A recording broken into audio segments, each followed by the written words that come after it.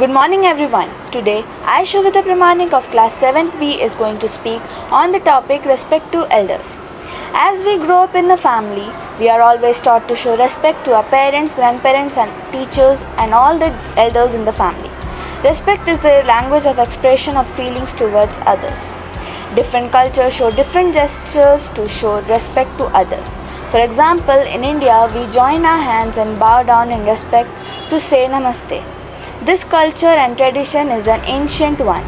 Each and every individual is worthy of respect regardless of their age, class, profession, color or gender. As we all live in a family, we hold our parents and grandparents along with other elder member at the high post. They all are special to us and we love and respect especially our grandparents, and our elders influence our lives immensely as we grow up looking at them in every step.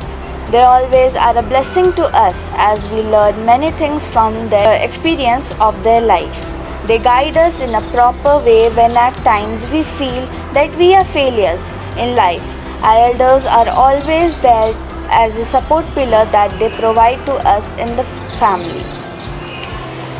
We all should love our elders and love and respect them as they are our dear ones.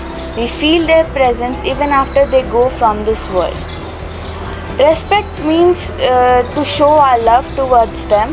We need to take care of them when they need. When we are small, we look up to them, and when they are old, they look up to us. So with this, I would conclude my speech that we should not be short in showing our respect. Even the smallest gesture is enough to convey our respect to the elders and be always positive in our lives. Thank you.